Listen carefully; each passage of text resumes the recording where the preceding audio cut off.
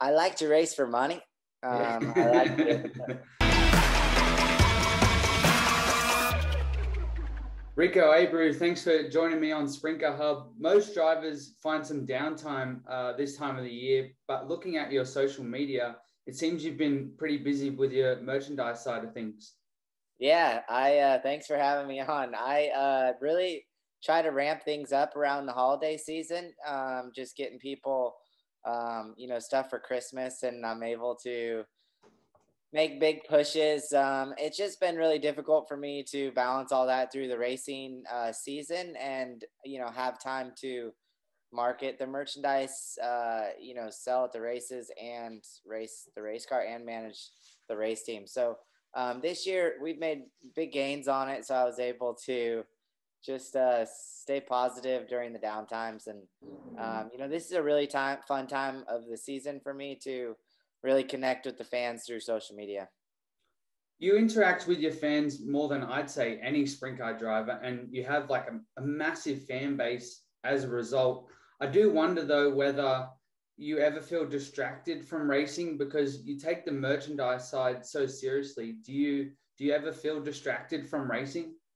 Um, I think at times I do, and then at other times, I feel like I can be, turn all the social media, the merchandising stuff off, and really focus on my race team.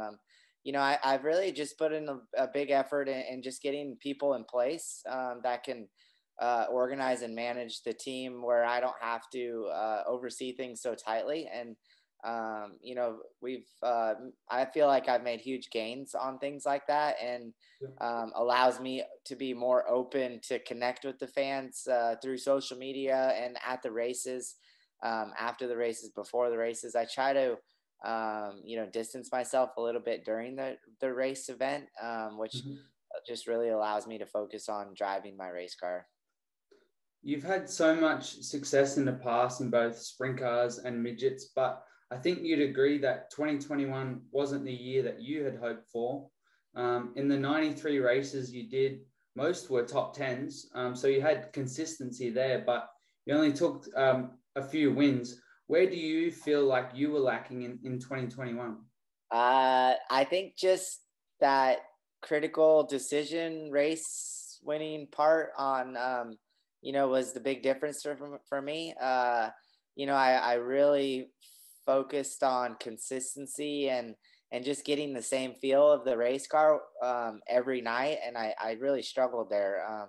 So that's where you didn't see the race wins from me this year. And I had some personnel change throughout the season, which made it a little more difficult at times. So it was just, where I had to really step in and take over on, I tend to catch myself really micromanaging the race team, and it gets, not me in trouble, but just it becomes a distraction, Yeah. for my actual physical driving part of the team, where I am the driver, so I have to rely on the people that are working on the race car to do their jobs, and where I can focus on strictly just racing, and I just tend to not be able to balance that at times, and you can see that in the results in 20, and more so the last few years, Yeah. where I'm really going to focus on giving that role up, where I'm not worrying so much about direction with the race team, and allow somebody else to do that. Can you describe how your race team works? I mean, every team is somewhat similar, but I think you've got a few people work for you. You've got the merchandise side of things with your partner Megan. So how does it operate? Do you only have those few people and Yeah, so there's three guys. There's three guys throughout the year that full time work on the sprint car. A majority of the season it was two people, and then we got three. yeah, You know, for certain parts of the season where we get really really busy, just to pick up on cleaning and keeping the tires program up to balance, and and then Just the logistic side of things is really where I enjoy taking care of things on the race team. With the, just managing parts purchasing and on the financial side, I put a lot of, the merchandise funding back into my race team too. So Yeah. that takes a big balance out of, my family investing in the team. And then our great partners, Rowdy Energy, Curb Records, Lucas Oil, the Saddlehofer Construction, Chris Weiser, they all are a big part of my race team to get it up and down the road. And the expenses that come that, I'm lucky enough to have somebody that helps us with truck fuel and a little bit on hotel rooms. We try to, I base my team out of Brownsburg, Indiana. So we try to travel back and forth to the race shop where, the crew members stay, and one of them rents a room there from a friend. So, so it all kind of works out where we don't have to invest a lot of money into staying at hotels besides when we're just out on the road for the race weekend. So it's just, managing that part is really fun for me. I really enjoy it.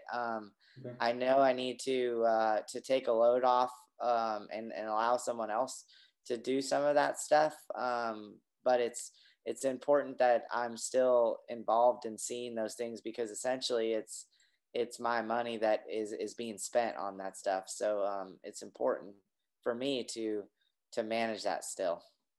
You're one of a few drivers who run their own operation. For example, Brian Brown does a similar thing.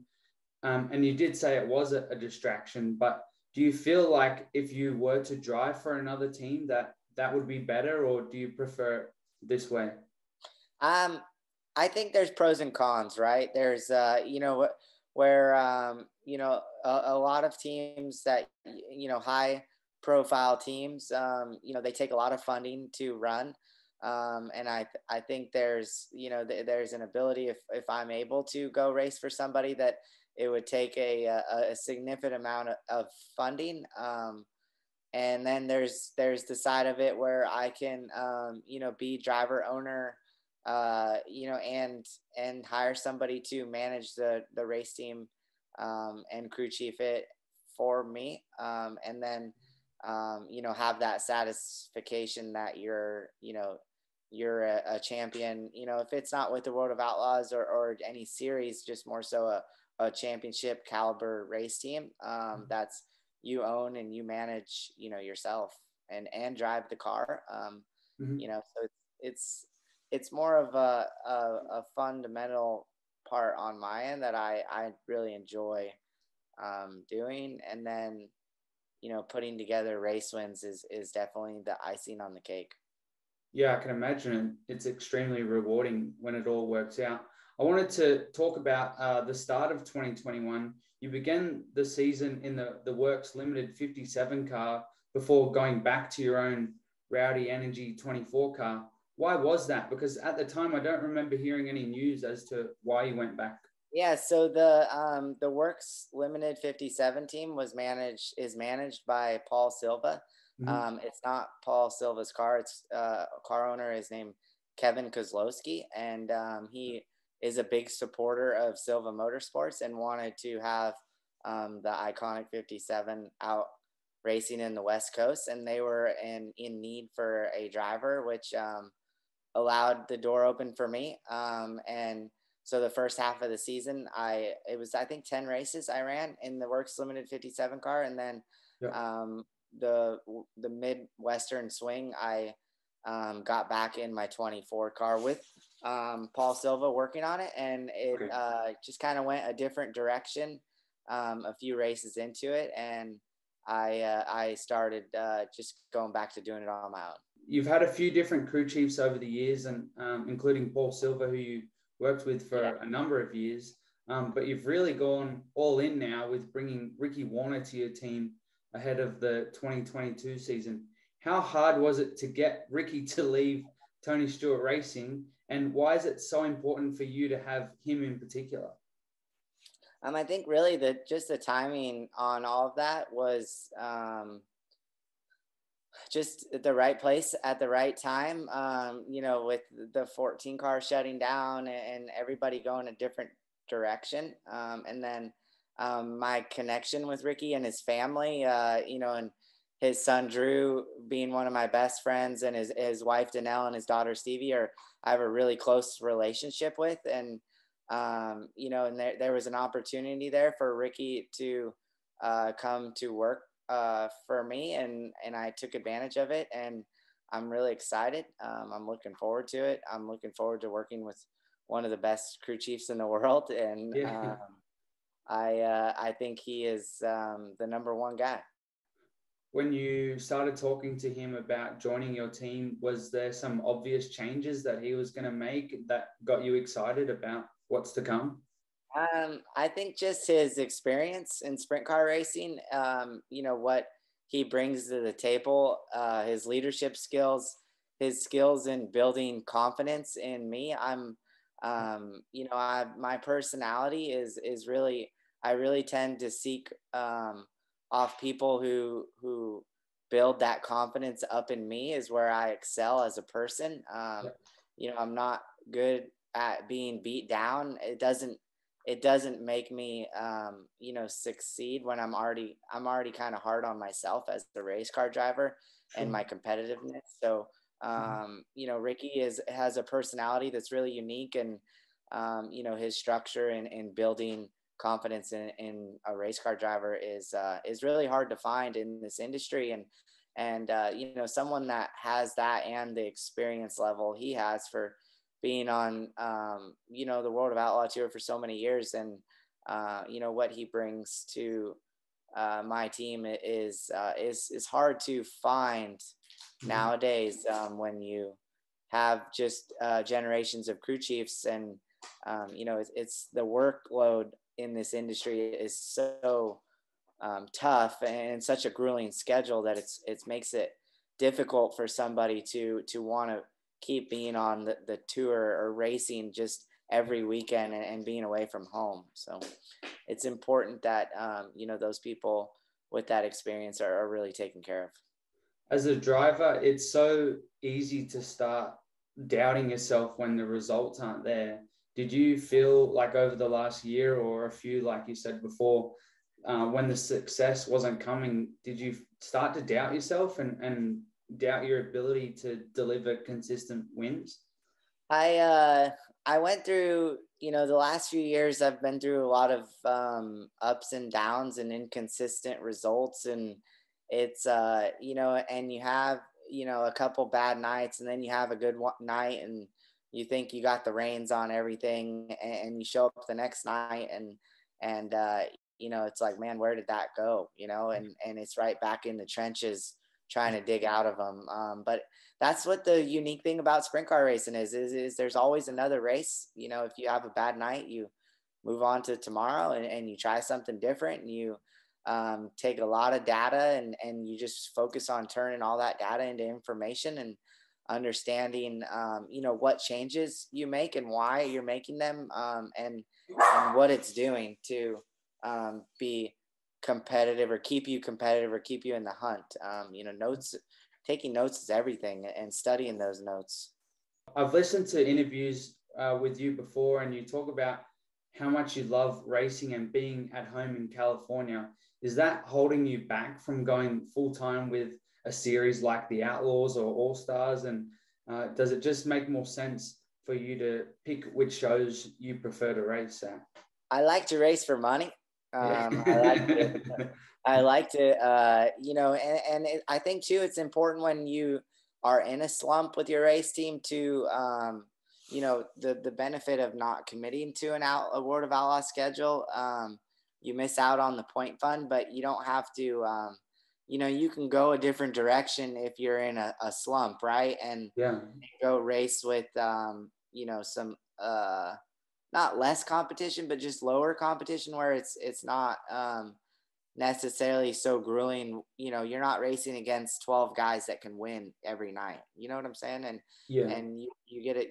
Maybe you race against 4 or 5 and get in a rhythm, and then you go back racing with the Outlaws. So this year I'm going to try to run about 80% of the races. I know I'm going to run about 80% of the World of Outlaw races, and be able to, just focus on getting good, consistent results, and going to my biggest focus is the Knoxville Nationals and the Kings Royal, and going and winning those two events. You know, it's so difficult to identify where you're lacking, and I feel like you have done exactly that. And another thing that's difficult to do is to really actually make those changes, and it's obvious that you're doing that ahead of 2022. So I think I speak on behalf of all sprint car fans, not just your fans, that it's going to be pretty exciting to see what you can do in 2022. Yeah, I'm excited. I'm really humbled. I'm just gonna make sure there a lot of focus and energy gets put into the communication side of the race team, and being able to just do everything right, and if you don't do it right, figure out why you didn't and just move on to the next race. I mean, I think that's the biggest thing you can do in this sport is once that night's over, you can't take it back. You move on to the next one. Don't forget to subscribe to the Sprint Car Hub YouTube channel. You can also find Sprint Car Hub on Facebook, Instagram, and Twitter. Thanks for watching.